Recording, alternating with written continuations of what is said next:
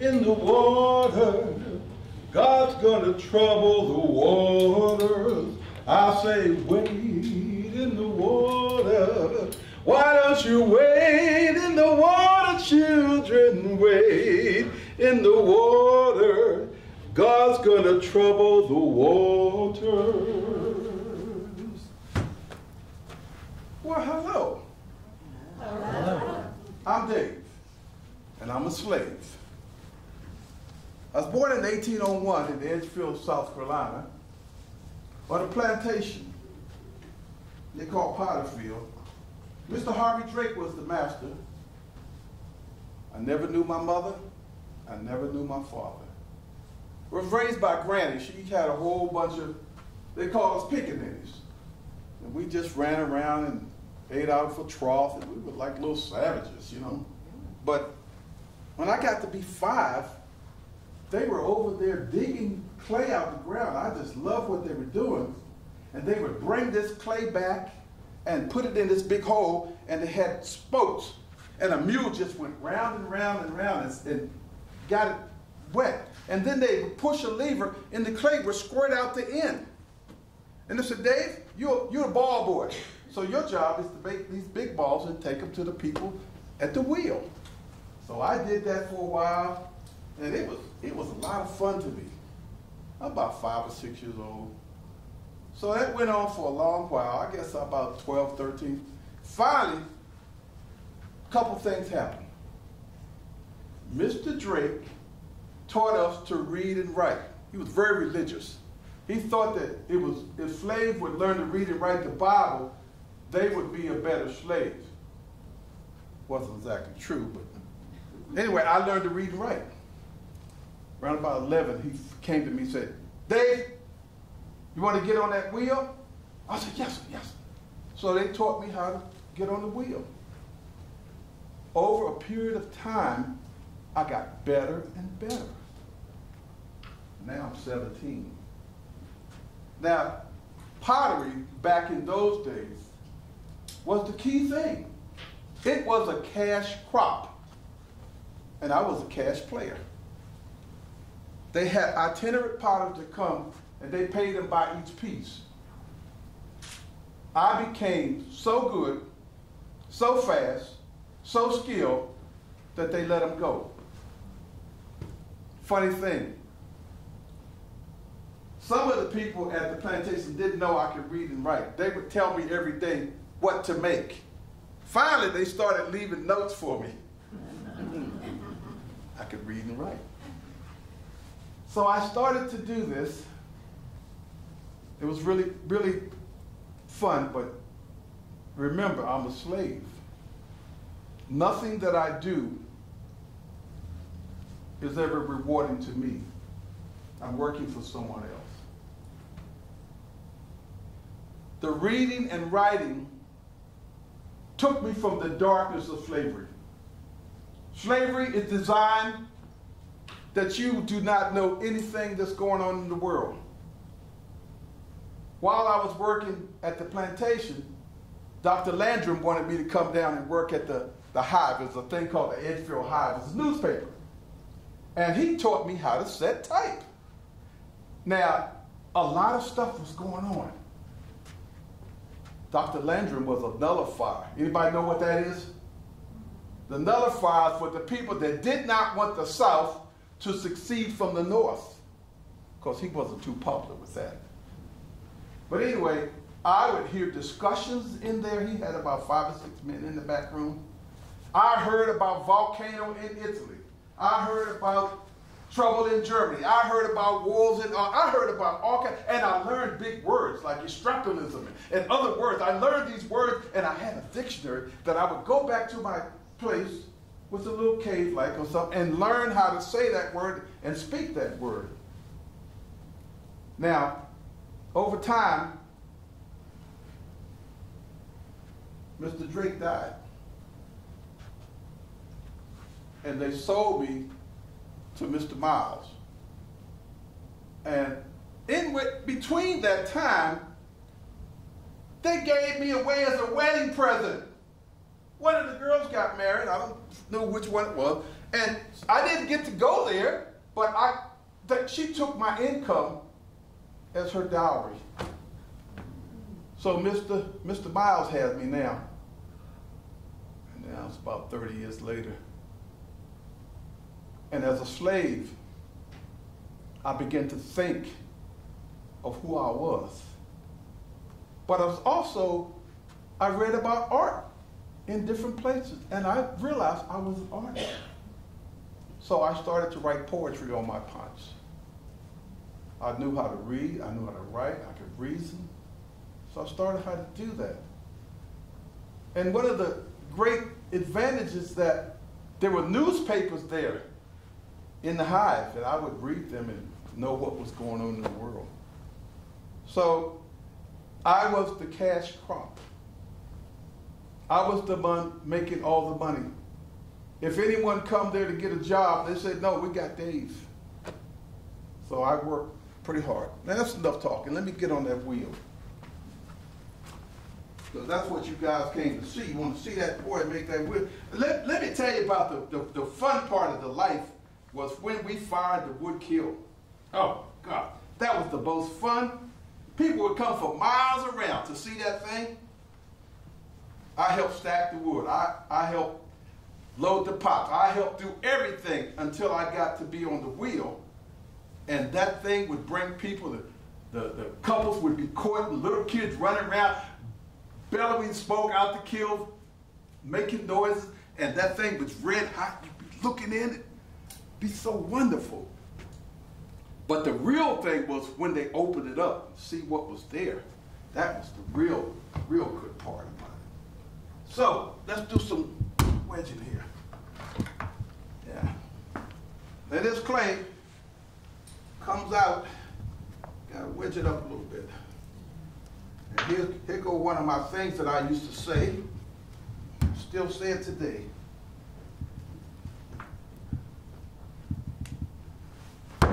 I belong to Mr. Miles, where the oven bakes and the pot boils. Give me silver, give me gold, but they not good for your soul. Could I show anger? What you think? No. No, you couldn't show anger.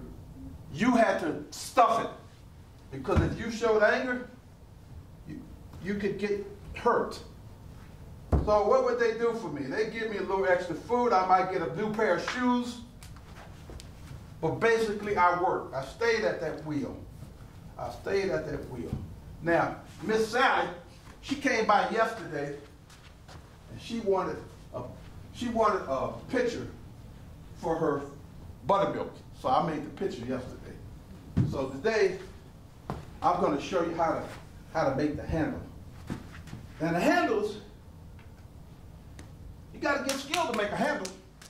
I mean, handles are really fun, but you got to know how to do them, how to stick them on. That's a little dry, but I think I can still make it. I'll just slap a little water on it.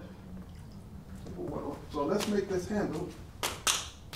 Now, anyone ever milked a cow?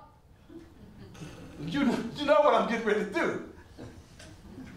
There we go. We make this handle. Yeah, you got to pull it down. And a pilot that learns how to make handles, he can make 200 or 300 a day. Yeah? There we go. We make that handle. We make it long. Yeah. Long handle. And then we tie it off. And you always make at least two, because you never know if that one's going to work or not. So you make another one. One of the things that really got me was the fact that when they would open that kiln and those pots would come out, people would come to buy them right away. They weren't even cold. They were buying those pots right away. But I would stay at that wheel and make those pots. And then later on, oh gosh, this is, I guess, the 1840s, 1850. Westward expansion started. People wanted to go out west because they was going to give them land. That's when they sold my wife. Liddy and my child. They took them away. That's where this poem came from. Where's all my friend and relation, kinship of all and every nation? That's where it came from. They took them away from us, took her away. Took her out west. So let's make some pots here.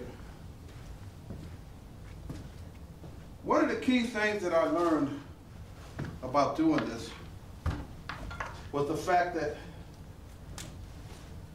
I started writing, I started knowing, because I used to see pottery shards all around the yard. And I'd ask, how old were these? And they couldn't tell me. They'd been there a long, long, long time. And so I started to think, if I write on that, it'll outlive me. And someone will know who I was and who I am as a person. So I started doing that. Somebody in front might get splashed, but that's okay. That's a good thing. I tell people when they come to see me, I say, I know about the Catholic Church. They throw water on you, holy water, right? So if this gets on you, it's holy too, right? Okay, that's the way it works. That's the way it works. So let's make something. All right, so we get this wheel going. Now, I think when I first started making pottery, it took me 5 years to get good enough that they accepted something that I made. Everything I made went back in the slop bucket. But then one day, in fact, I'm going to show you what I made. I made a bowl. One of the ladies came down to the shop and said, Dave, I want a bowl for my cherries. I never knew what a cherry bowl looked like, but I just made a basic bowl. But she said, okay, make me a bowl and make it this wide, like that. So I sat down there. I made that bowl. It takes you 5 years to learn how to manipulate this clay.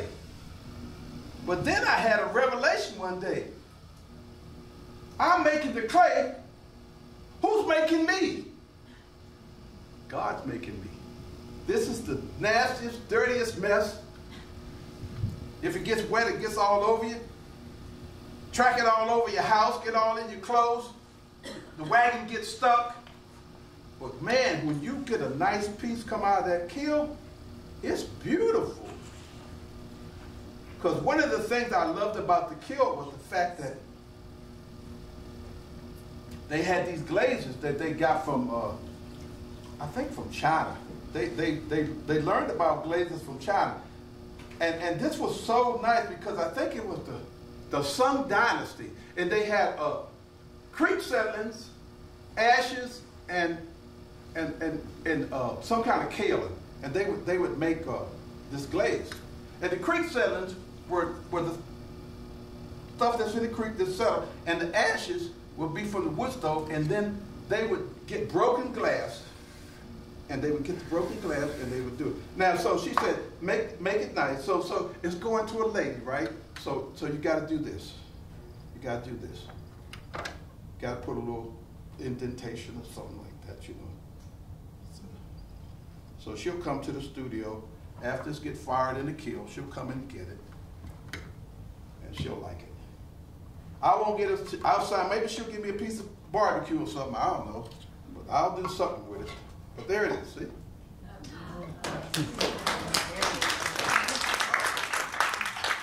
All right, let's make something else. Now another thing about being a slave that I realized, even though I was a slave, I was a special slave. I was a slave that provided income for the whole plantation, all of them. They didn't put anyone else on the wheel but me. So I worked from, the expression is, I worked from can to can't. When the sun came up, I'm down there. When the sun goes down, I'm there. Now when did I eat? Well, you better make sure you got to the eating time when it's time, because most of the time, if you didn't, I didn't have time to have my own garden. I didn't have time to go hunt. I didn't have time to go fishing because I had to stay at the wheel to make the pottery. So, dinner time was very important. So I was dependent upon the people that owned me to provide what I needed: the clothing, the food, the shelter, the any extras that they would throw my way. They didn't want to spoil. They didn't want to spoil the nigger. That's what they said. I didn't want to spoil the niggers, But we keep them at that wheel. They treated me pretty good.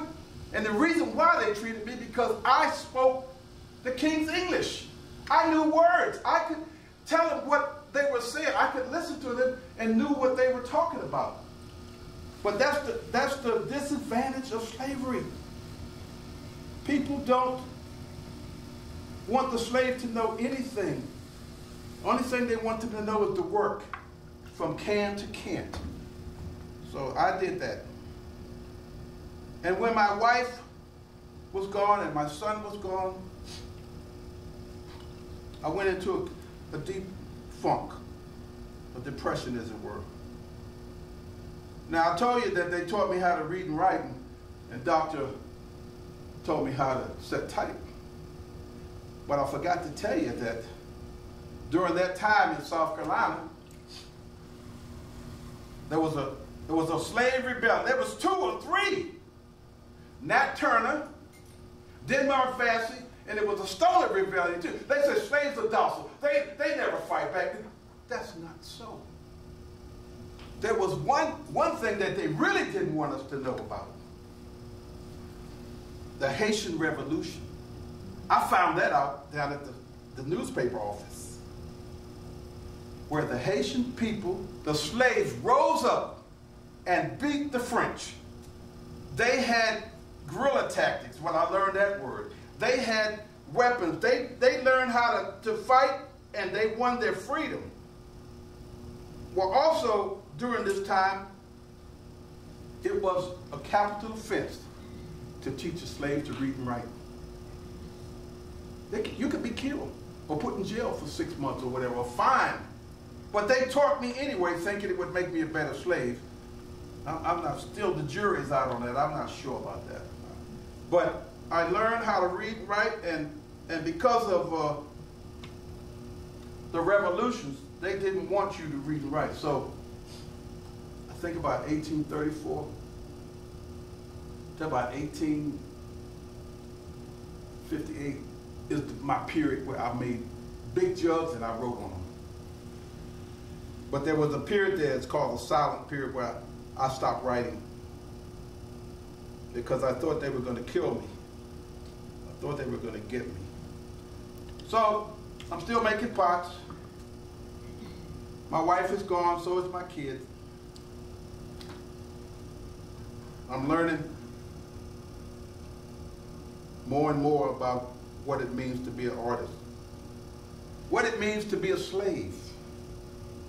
How do you feel about yourself? I even heard about something, I'm not even sure where I've heard it, but there was a guy in, I think it was in France, his name was Fraud. He was a person that worked with people's minds. And he was saying about the individual being greater than, the sum of everything. And I started to ponder that. This is one of the tricks that I always do. I always put that double line on my pots. Then I would sign them too. I'm not going to sign this. This is just a little vase or something. I'm not sure why they're going to use it, but, just why to make it. And then I started, when you become a potter, when you become an artist, you just don't want to make the same thing over and over again in the same way. So I started doing this. Started putting the decorations on it, Of course, I'm not going to get a dime for it, but that's okay. I want my work to look good. I want my work to reflect who I am. I am Dave. I'm a slave, but I'm Dave. I want you to see what I do. I want you to know it. All right, we got this one done. So let's get this one here. See that? Somebody would love it. Somebody would like that top. But now, we'll do another one here. So my people's gone. I did have friends in the pottery, but I'm the worker, you know. I'm the main one, so I have to keep at it, keep working. Keep realizing that I need to do what I got to do and keep on doing it. Okay, so let's make a big one now. Now the jugs that I made, they were huge. So what I had to do was throw so much, then throw another piece and make it together, and then keep on building it up. They weighed about 30 pounds, maybe more. Took 2 or 3 people to get them in the pottery field, but I became the one who mastered that technique. And let's not splatter nobody, but hey, forget it.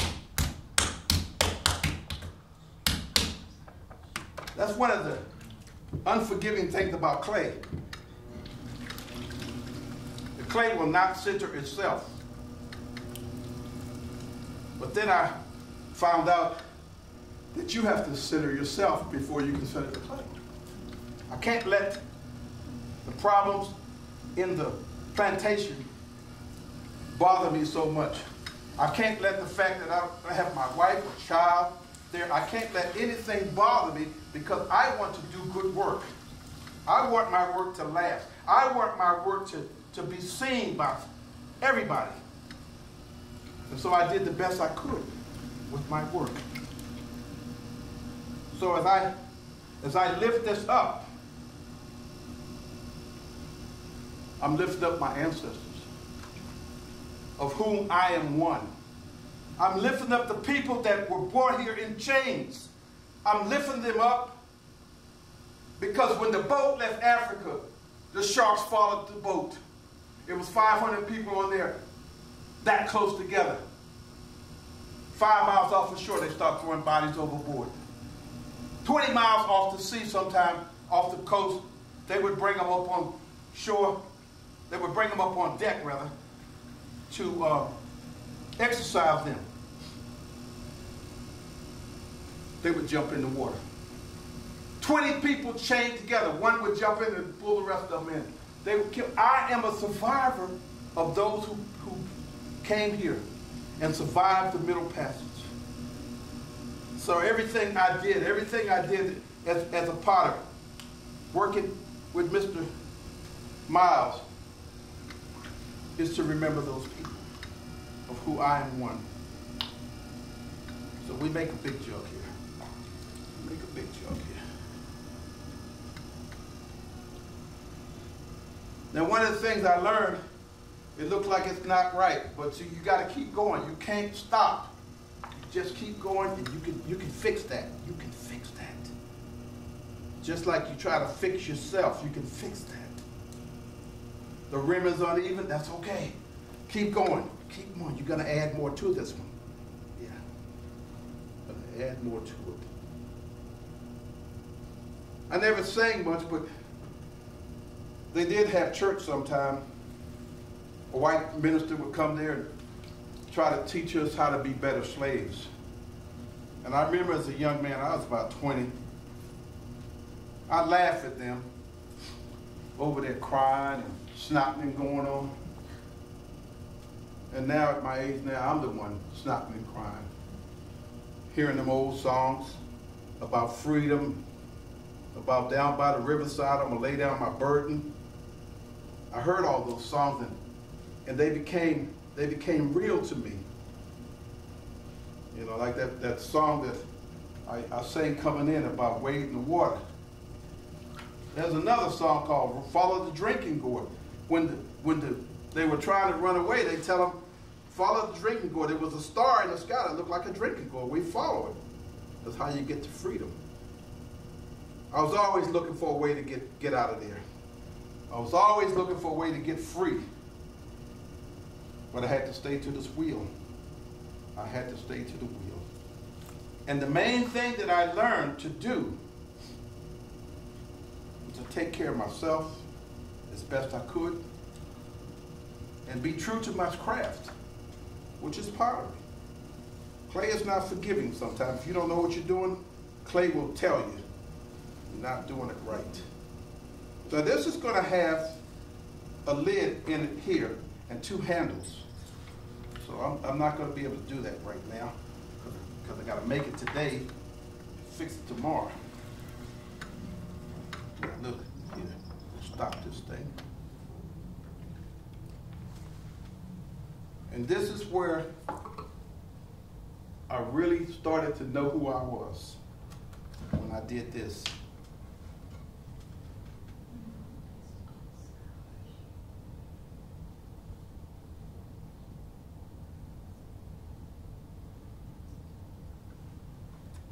Cursor. Look at that. I can read, I can write. I am somebody. So that really made me happy. So Dave is getting ready to go now. I hear the dinner bell. I gotta go. Because if I don't go, I might miss it. But I sang that old song that I just love. Whoa, freedom. Oh, freedom. Oh, freedom over me. And before I be a slave, I'll be resting in my grave. And I'll go home to my Lord and be free. Oh, freedom. Oh, freedom. Oh, freedom over me. And before I stay a slave, I'll be resting in my grave and go home to my Lord and be free. Say goodbye to Dave. He's gone now. You got to hear about Jim now. Okay. I was born in 1945, so I'm old. The kids don't understand. I'm old, but I still can do stuff. Now, you know how when you're old, they tell stories about you when you were young? How did Jimmy first start clay? Well, he was in the sandbox playing with a substance that he thought was clay. It had a smell to it. He loved it. He's been doing it ever since. Now, I grew up in D.C. Well, I was born in Virginia, Norfolk. My dad was in the Navy. And him and my mom, he married the beauty queen in Norfolk. And they had 3 kids in quick succession, and the marriage didn't last. My dad got custody of the children, put us on a Goonie Bird, that old plane at DC-3, and flew us to DC from Virginia. And I never forget that. And so he met a lady who said, oh, I'll take you in. So I had a stormy childhood. I always thought that I was retarded. They didn't test for hearing when I was in school. So I went to school. I was all the way in high school, and Miss Williams was in the history class. She was up there going, I couldn't hear her. So I hooked her class the whole year. And come time to graduate, Jimmy don't have enough credits. So my dad said, you going to summer school? I said, no, I'm not. He said, well, you grown. You got to get out. I joined the Job Corps, and I said, send me as far away from D.C. as possible. They sent me to Breckenridge, Kentucky. It used to be an Army base in World War II. And when I got there, it was just at the cusp of segregation being ended, and you can go in the front door instead of the back door. Well, the people in the town, Morganfield, was still going in the back door, and I was going in the front door. And so what happened was the white people that were there said that I was not black. I'm black. Maybe I'm light-skinned, but I'm black. And they said, you don't act like the rest of them. I grew up in D.C. I knew how to go to restaurants. My father was an artist. He brought people. We had different artists and people coming to the house, ate all kinds of food. But the pottery was really what I wanted to do. So at 27, this is really crazy. Well, I grew up in this period, and the guys who understand, you know, the war stories, the war movies. I wanted to be John Wayne. You know, John Wayne threw one grenade and 20 people died, you know. I want to do that. So I volunteered for Vietnam. I volunteered for, you know, how crazy could that be? But there's a God. Guess where he sent me? He sent me to Germany. So I'm in Germany, and my wife, she's my ex-wife, she didn't come with me, but so everybody was coming back from Vietnam. They smoked dope, they did cocaine, they did all kinds of crazy things. And I'm in the barracks with these guys, and I never grew up with this stuff. I never drank, I never smoked. I'm scared to death of needles. I didn't take the paper home when the polio shots was coming out. My dad said, you're going to get all the shots in one day. 2 here and 1 in there. And you better not cry either. Anyway, so I went to the craft shop, and I'm working in the craft shop, and the guy, Al Wirtz, he said, you like working with people? I said, yeah. So I learned how to do leatherworking, woodworking. I learned how to do everything. They had a pottery wheel over there, one of the kick wheels. Nobody knew how to use it. They couldn't teach me. So one Saturday morning, I got on the bus, and I went to, I was living in Ansbach. I went to Nuremberg. And I was walking down the street, and I saw, there's a pottery studio. And I went in there, and I pantomimed. And they said 9. I knew 9 meant no. They gave me 3 no's, and finally somebody comes out the back room with a broom. I said, oh, God, these people are racist. But I heard my father say, if you want to learn it, you'll do it. So 3 Saturdays in a row, I swept the shop. I did a good job. I got on everything. I swept it good. And finally, the 4th Saturday I came, they were out back firing a kill, a wood kill. They said, you know, so I started learning a little German, wie heißen Sie, ich heiße McDowell, and thank you, vielen. I learned a whole bunch of words so I could communicate with them. But they realized I was a GI, and their eyes lit up. Those of you who's in the service, you know what's called a ration. I got a ration every month for cigarettes and booze. You know that. 3 bottles of Jim Beam, 3 cartons of cigarettes. They would have gave me their mother for them. I started every month bringing them 3 cartons of cigarettes and 3 cartons of Jim Beam, and they loved it. And so now I'm learning not only pottery, but now they're taking me to a little place called Erlangen. It was a Tonhauser where they made instruments. I love wood. It was dumpsters of teak and ebony and all these exotic woods, and I could just go in there and get. Did I send furniture home? I sent home ammo crates full of wood. But I learned how to do a little bit there. And then I came back to Johnstown, Pennsylvania. That's where we live. And Johnstown's famous for the flood. You know about the flood? Yeah. 1889, when those rich folks made that place up there and killed all those people. But anyway, Miss Maggie Monahan was teaching classes up in her house. And she's white. And she said she would take me on, but she was afraid that I was going to, her words were, I was going to molest the little white girls. I said, Miss Monahan, I came for one reason. I want to learn pottery. And if you can teach me, I won't even speak to them. Well, they tried to speak to me, but I said, no, stay away. Let me learn this pottery. So I took 8 weeks of lessons. In 8 weeks of lessons, I didn't do anything but once a week is try to center the clay. I failed. I couldn't do it. I couldn't do it. She couldn't teach me how to do the clay. So that summer, everybody's going to Alfred. Alfred is the Mecca of pottery. They could afford to go to Alfred. I couldn't afford it. I looked in Ceramics Monthly, and there was a magazine about pottery, and it said there's a throwing workshop in Ware, New Hampshire. So I said, I'm going, Ware, New Hampshire. And my wife, who's black, she said, oh, honey, I don't want you to go. Those white people might kill you. I said, I'm going because I got to learn pottery. I ain't got time to put up with this foolishness. I got to learn. So I went there, and I'm standing on at the bus stop with my bag and some tools that I had. And the white guy and the black guy came up to me, and they said, who are you? And I told them who I was. And what are you doing? I said, I'm getting ready to go do some pot. Stop. If you say that around there, they're going to take you to jail. So they said, can we take you? Where are you going? I said, I'm going to David Robinson's house. It was up cold. They said, get in the car. They took me there. I learned more in 1 week than I learned in 8 weeks with Miss Monahan, because he was a functional potter. He done everything. And I ended up staying too. Everything that I know how to do today is because of David Robinson. How have I learned? I didn't go to school for it, but I learned from David Robinson. I learned from his big name potters, Jack Troy. I learned from Kevin Crowe. I learned from David Shaler. I learned from them, and then I adapted to me. Now, as I was a young child, Granddaddy McDowell, and I found out, we just found out a couple weeks ago, Jan's getting on Ancestry.com. Guys don't really care about, I don't know. But Jan said, I said, my family is from Gaffney, South Carolina. When Jan started looking, the McDowells came from Scotland and England. And guess where they started? In North Carolina. So I'm a North Carolinian.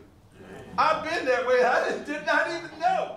So I found that out. So I've been learning. And one more story before I stop. I was as an adult education class at Indiana University, Pennsylvania, in Indiana, PA. And it was a little short guy there. His name is David Hovland. And David Hovland's wife was the granddaughter of Alfred Benz, who's the founder of Alfred University. And David said, Jim, you are one of the craziest guys I ever met, and you really like pottery. But in order for you to go on, you have to learn things that they won't teach you here. And this is David's word. He said, you're going to be the only nigger potter there. Now, I wasn't offended because he was down with me. He understood our culture. He understood how to talk to me. And he said, here's what you do. You take food, you take wood. Okay, wood. Somebody came to the wood farm one day with plywood. That's stupid. You got to get wood. So I had a girlfriend at the time who had her father on the sawmill. I had an old truck. I would back up the truck to the sawmill, and they would put down these hardwood blocks to kill dried wood that would go into hickory to do furniture down here. I mean, ain't it funny how I ended up back where I started? And so when I came there they were doing an amalgama fire. It was a kill from here to that wall. And they were stalled. It was about 1,200 degrees. And they couldn't get it no higher. When that killed dry wood showed up, oh God, they wanted to kiss me because the temperature just started going. And within 5 hours, they had coned 10 down, flat. Cones are things that record the temperature in the kiln. And when 4 days later, when they opened the kiln, they had the most beautiful ash glaze on the pots. And then David did something. He put an ad in the paper, and people came and bought the kiln out before he even got it out. They were buying the pots. He said, I love you. I'm keeping you around. So I'm still doing this, and these face jugs that I do now are from Africa. They are part of spirit realm. They are because the witch doctor or the spirit person would honor the ancestors, would remember someone who died, or buried at the doorpost of the lintel of the house for protection. When somebody, April Hines wrote me a number of years ago. I was on a show called History Detectives, and she said her grandfather was a plumber, and he was digging a foundation and found a face jug in the ground, and somebody from down south took it up north. So I started making face jugs. I heard the story from Granddaddy when I was 15. I was probably 30 when I started making face jugs. I had never seen a face jug before, but it was a white guy at the school who made a big tall one. And I said, well, his look white, you know.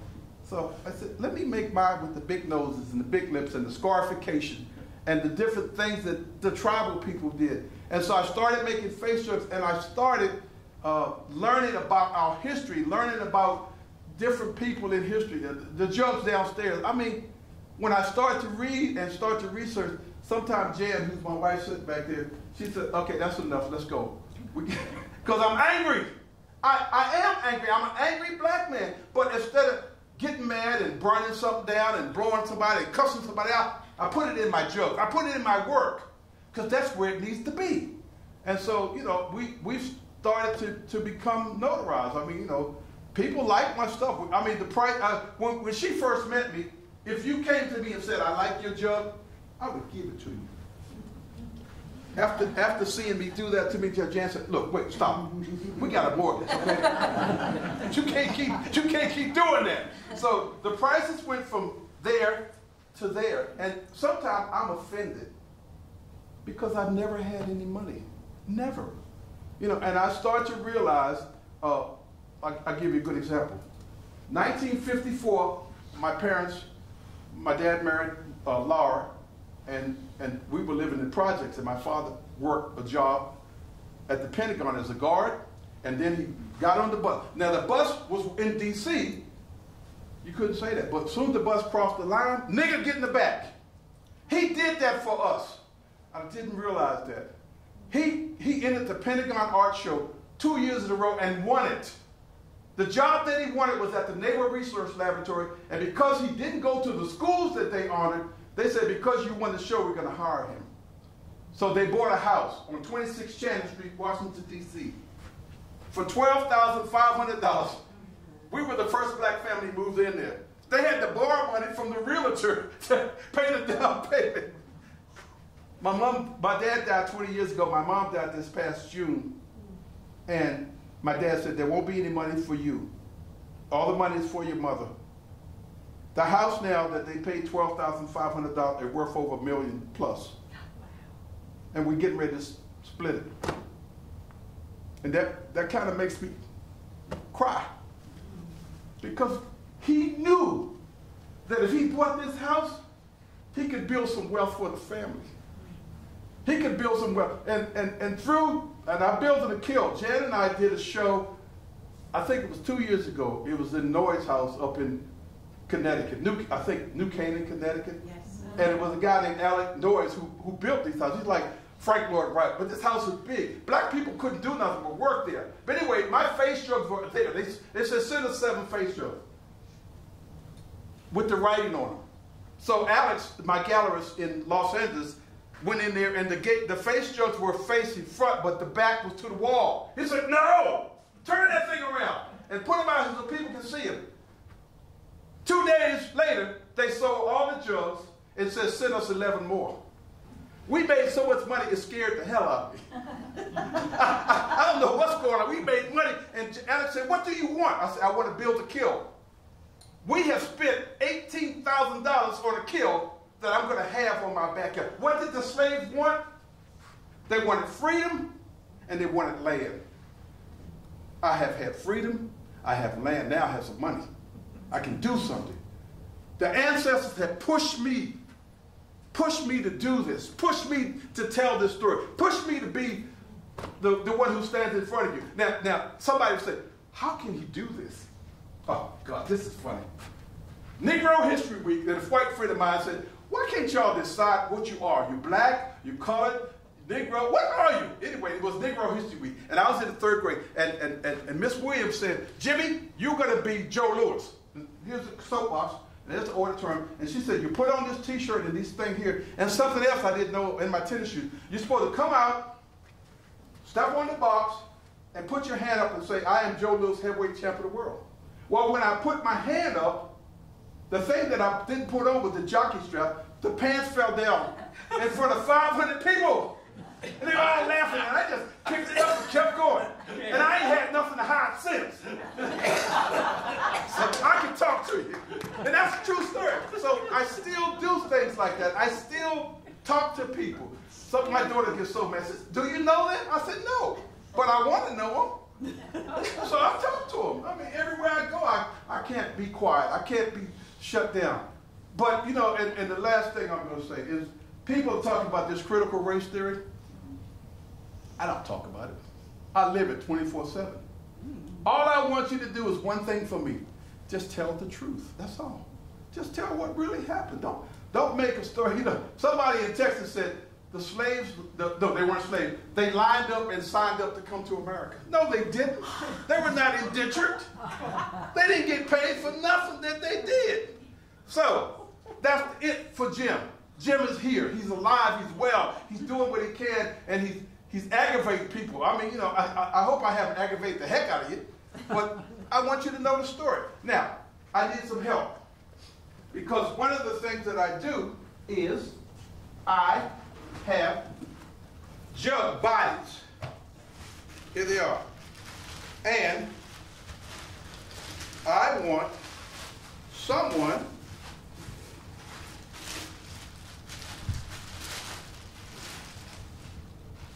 Now, is there anybody in the room who would like to make a jug?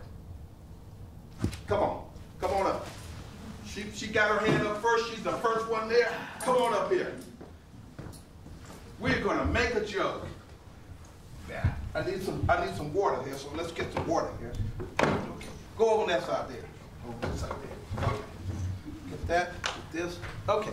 Now, in everyone in this room is a DNA of your culture. Last week, not last week, a couple of days ago, I did a face jug workshop. Which one you want? This one. That one? Okay, that's your jug. Okay. So, first thing you got to do. So wait, I did a face jug, and I was telling them that everyone in here came from somewhere, and your ancestors are inside you. I said, think for a minute the things that are important to you. Think for a minute the symbols. Think for a minute the things that you like, and do that. When she finished her jug, it was a Toby jug with the big nose, with the mustache and funny lips. This was an English jug. So the first thing you want to do is make a line down it. Make a line right there. Yeah, yeah. Now make cross hatches right there. Now, Small or big? Oh, big, deeper. Make an X. Make an X. Yeah. Because she's going to put the nose on first. You put the nose on first. And then we paint it. Oh, I forgot to tell you that the jug that you're making, I'm going to glaze it, fire it, and send it to you. It's your jug. Yeah, yeah. Because I don't like to do something and don't give somebody something. Because you have received, freely you have received, and freely you must give. Okay, now take a piece of clay and make a snake. Like this. Roll it in between your hands like that. Yeah, oh, that's a big one. I like that. That's okay. She's making a black jug. That's okay. Now, that's good right there. Stop. I have a big nose. Yeah, you got a big nose? Okay, that's good. Stop right there. Now, on the back of it, put some X's like you did there. This? Make X's all the way down. I had fun with the kids because we put the nose on. Oh, please, hurry up. They didn't put the holes in. He can't breathe. They were snickering and laughing at me. Now, wet it. You got to put this on here. Wet it this way. Wet it this way. Okay. All right. Now, shove it on here. Shove it on there. Okay. Yeah, there your nose. Okay. Now, you have to make all the clay that's there go down flat. But before she does that, I got to do something. He can't breathe. Hurry up. Oh, thank you. Oh, gosh. Yes. Okay.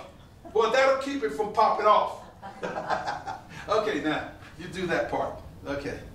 I blend it? Yeah, blend it. You don't want to see that seam line at all.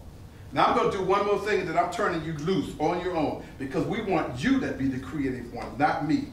You to be the creative one. Okay. The jugs are in museums now. They're in homes. They're in galleries. There's 6 downstairs. And I love doing it because I have never found anything that I love more than pottery. You know, somebody said, you should get a real job. This is my real job. You know, and I was telling Willard the other day, I can't believe I get paid to play. I get paid to play, and it's the most wonderful thing. I love it. Okay, now let's do an eye, and then you're going to be on your own. I'm going to get the eyes like this, put some here, and then everything you do, put texture on the piece, okay? Texture is lines and things, and on the back of it, you're going to put your name and drag. You're going to put down, Jim aggravates the heck out of me. I'm so glad when he leaves, you know. So now, put some texture in it, put an eye, eyebrow, mouth, ears, you're on your own. Okay. Okay, if anybody got any questions? I have a question for Dave. Yeah. Did any of Dave's pottery flat like he wanted it to and they found it? Yeah. And are they in museum pieces? Or? Yes, yes. In fact, a lady in Black Mountain has 4 of his jugs. And I got to handle them. You know, thank you for that question. I got something else to tell you guys that I didn't say anything about. Controversy about Dave's leg being cut off. Anybody heard that? Okay. Leonard Todd wrote a book called Carolina Clay. I read it about 4 or 5 years ago. And it said that Dave got drunk one night and he fell across the railroad track and his leg was cut off. Well, I looked at that and I said, that's not right, that's not right.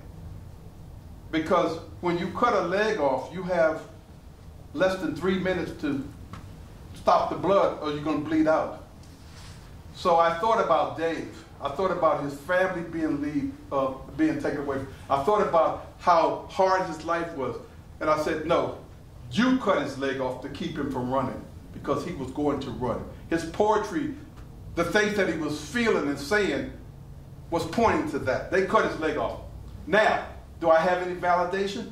Not exactly, but they have found where the field is where the slaves are buried, and they're doing ground radar now. They're going to find Dave.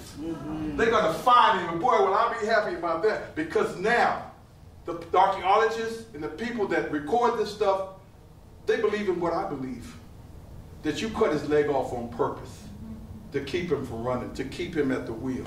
And so, you know, but, you know, it's just like the thing about the face jugs.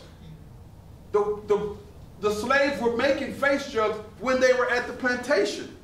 They were making it after work, and they would slip them in the kilns. But when slavery was over, no more kiln, no more clay, no more wood, no more nothing. You're out. What am I?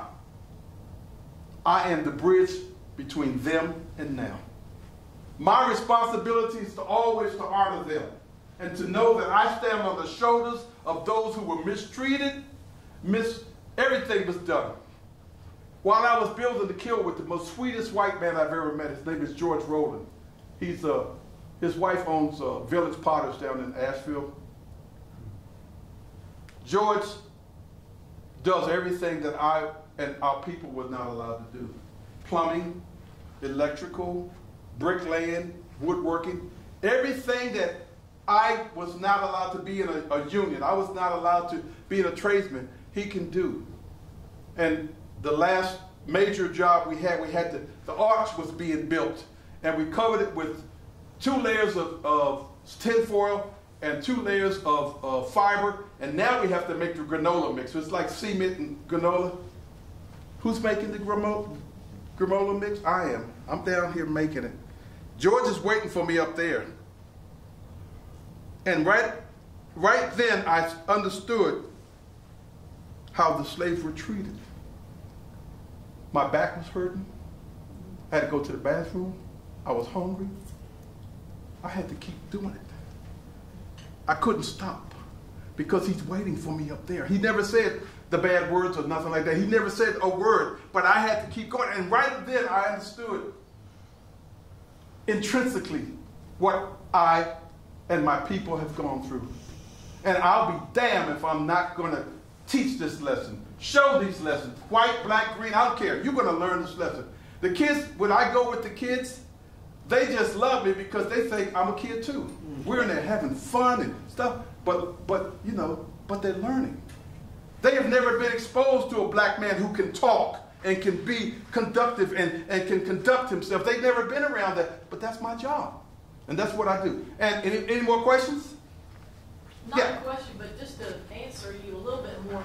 If you go online to the Southern Southern Folk Pottery Collectors Society here in North Carolina, it's in Bennettsville, North Carolina.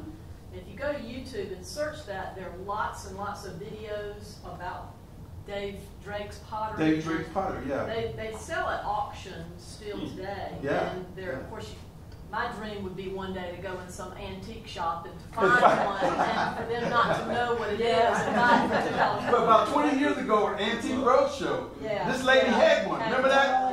Yeah. And she came and how much you pay? She said $5. Yeah. And he said, sit down. He told her all about it. What, $50,000 then? $50,000 for a jug you paid $5 for. I was doing a show in Delaware, the Winchester Museum. And they just had a show of Dave's work. And I begged them, please, please, please. They said, okay, come in, put the gloves on, sit down. I got to handle 2 of his pots. But yeah, there's some in the museum in Bennettsville that are there that are part of the permanent collection. Yeah, they're huge. They're huge. It's just very interesting to go online. And there are lots of YouTube videos, so you can search that. If you would explain for the kiln firing, Yeah. you're getting a new one. Is it gonna be wood, gas, or electric? It's gas and wood. Okay, so Gas what is have wood. you been firing in? Yeah, huh? What have you been firing? What in? kind? Yeah, have you been using No, electric? it's just been built. I got 2 little doors to put on. It's a guy in England named Joe Finch who designed this kiln. So we interpreted the kiln, and we're going to use gas. I live in a residential neighborhood, so 20-foot flames would not to be infringed, right? So because I always tell Jan, I'd rather ask forgiveness than ask permission. So the gas company hooked me up, so that means I'm okay. But the flames can only get out, can't go too high. So as soon as we get back, and George had jury duty this week, so he'll be done Wednesday, so it'll be done, and I'm gonna start firing because. Where have you been firing before? Huh? Where had you had a kiln before? Never. Well, how are you firing your I'm pot? firing. I'm a gypsy potter. Okay. I gotta be the one who brings the wood and brings the food and works the shifts no one else works. I've been a gypsy. I've always had electric kilns, but never a gas and never a wood kiln. Okay. We couldn't afford it. I mean, when that money started rolling in, I said, oh my gosh, my eyes got big. I said, we were going to buy some land and put the kiln there. But people can be mean. So suppose I put $30,000 in a kiln that's not where I don't live, someone will go mess it up. So I couldn't do that. So I had to have it in my backyard. And boy, was I happy that I had the room to do it back there. Because when we came down here from Pennsylvania about 10 years ago, she's telling me, we were looking in Asheville. We couldn't afford Asheville. And I said, well, where do black people live at? And they said, well, there was a few in Weaverville. So I came to Weaverville. I talked to a potter down there, and he said, oh, we welcome you, the white guy. So we found this house, and I said, this is where we're going to be. Not knowing that the ancestors planned this.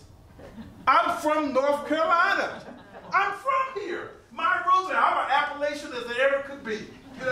So, that makes me happy because when you I'm a Christian, okay? I believe in Jesus, and I've talked to Jesus all the time. Thank you, Jesus, for this job. Thank you, Jesus, for Jan. Thank you. But when you deal with the ancestors, they come to you in dreams. They come to you. I wake up in something. I remember one time I woke up, I said, they told me to start doing wings on the jugs. Because when slaves would disappear, they say, where'd they go? They said, Jesus gave them wings and they flew away. And that's what they believe. I started, I woke up one time and I took art class. And we were walking in the museum one time and somebody said, that's just a cloth. No, it's not. When you look at this, you look at the shapes, the shadows, the size, the movement, and everything is in that. That's what art will teach you, how to define what you have to say. And the kids, and I learned from children. About 2 years ago, Anthony Davis plays for the Los Angeles Lakers. You guys know him? He's a black player. But he has what they call a unibrow. It starts here and goes all the way across. There's no interruption. So I started doing a unibrow. I started thinking of all the things that black people have endured, black people have started, black people. One of the jokes down there said, is Rodney King. And Rodney said, can't we just get along? Yeah. The poor boy that gave him so much money killed himself. He drank himself to death. But I started thinking about it and I stopped being angry so much, but I use the anger to go. Let me see how this jug is doing. I need to know what else to do. What that you need to do is put an ear on it. Put 2 ears in your jug. Look at this jug.